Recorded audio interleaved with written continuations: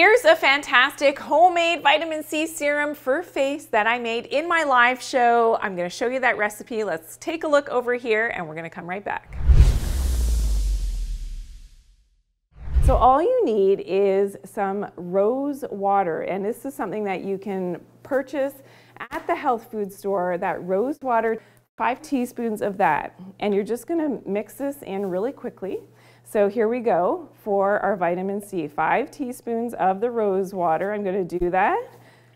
And it smells absolutely beautiful, which you will love how this smells, and just the feeling of this on your skin is amazing. Now we also have 2 teaspoons of glycerin, so a couple teaspoons of that. Oops, that was a little bit more than a teaspoon there, so I probably just need a little bit more. There we go, live. I love live because fun things happen.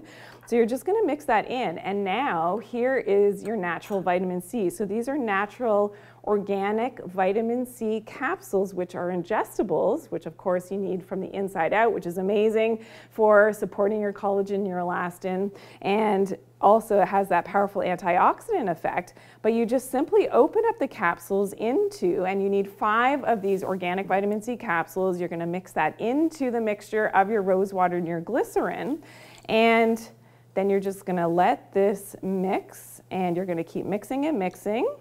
And then what you're doing is you're going to store, and I'm going to show you the final product. You're going to store this in a dark glass container.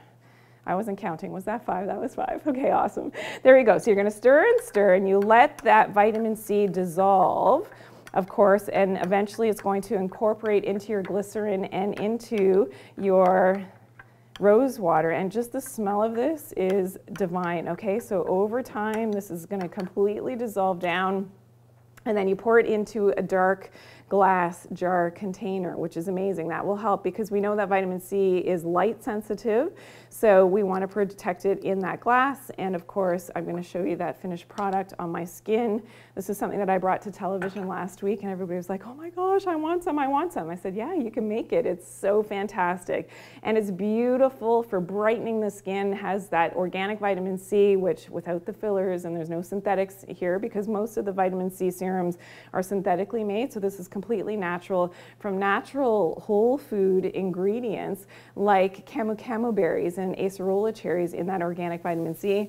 And it smells divine. You just put that on your skin. I love it at bedtime, which is amazing. It has a brightening effect. Great for fine lines and wrinkles. Beautiful, beautiful recipe. So there you go. Here is, are we going to stay here so we can see this? Okay, so here's the recipe again.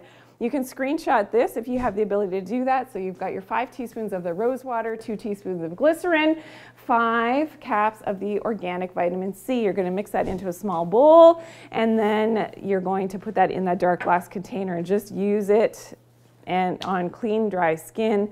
You will absolutely love it, okay?